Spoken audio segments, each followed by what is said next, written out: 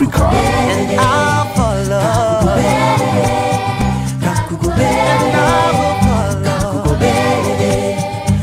Mr. Maurice, how are you doing, bro? I'm doing alright. How are you? I'm great. So we've been seeing the teasers on the Instagram. People who are following you. Yeah. You've been one of those artists that has a particular way of putting out your product. You don't just throw it out like that. Yeah. What inspires all that?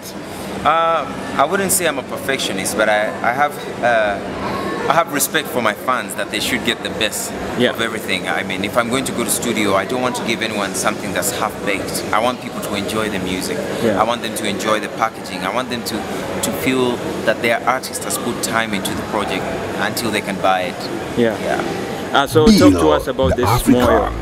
Because we already know that you're the king, but what's the difference that the 2015 one is bringing? Mwooyo means soul in Uganda, not heart as it is in Swahili. Yeah. But soul, Ugandan soul music, something I started up in 2007. Yeah. And it grew into an album in 2009.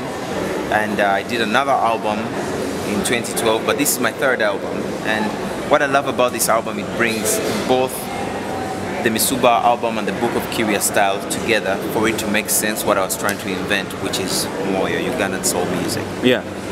And who are some of the artists you're working with? Because you know, albums are like a journey, they're a celebration. Africa. 2015 on this particular one. For every album, I like to feature one artist who I think is awesome. Yeah. For the last album, I featured Michael Wooma. Yeah. And this one, I'm featuring the one and only Ruyonga. Why that a particular artist? I've always wanted to work with him because he's a genius. He's very talented. He's visionary. Yeah. And I love to work with the best. Yeah. And he's also doing. If we are to relate what he has just done, he turned into the gospel, the religious kind of path. Of course. And you just did something with our Toto. Yeah, the kids? Yeah, Africa Children's Choir. Yeah, yes. But they're featured on the album. Africa Children's Choir, no, it's not a song that's on the album. You see, I don't want to spill all the beans.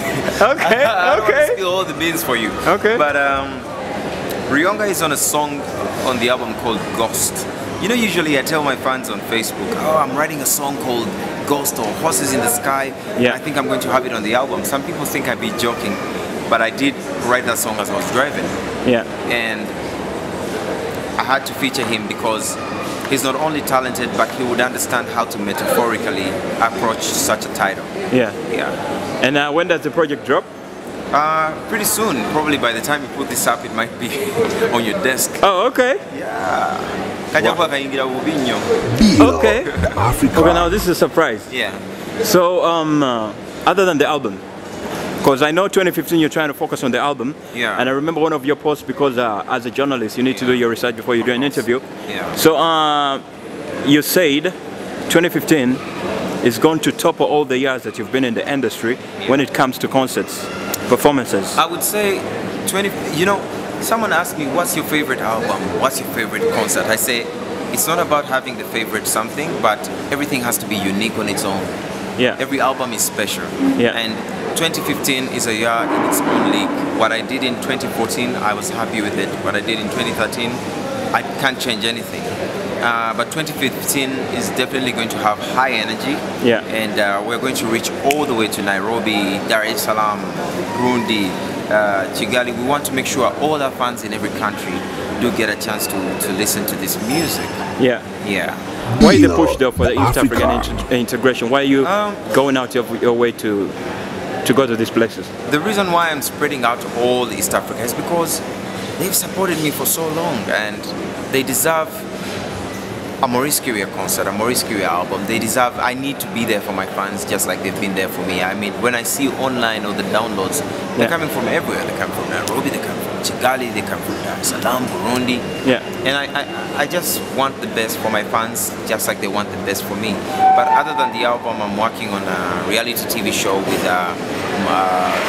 Maisha Magic. Yeah. And the show is called Maisha Superstar. I'm working on it with Chameleon, AY, Rabbit Shah, and Nameless, and Eric Wainaina. Yeah. And that's another thing that's keeping me busy. And of course, my baby right there. The sound cap. The sound cap. That makes me very happy. Engage in something that does not add something to your brand. What is this reality TV adding to the Maurice Kirya brand?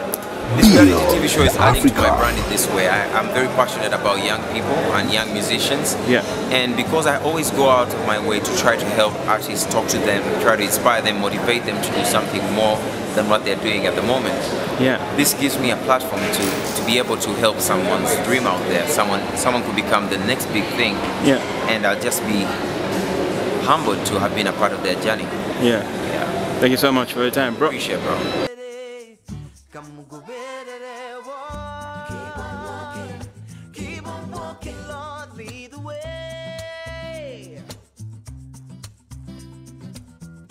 Keep on walking, please Lord lead the way, yeah.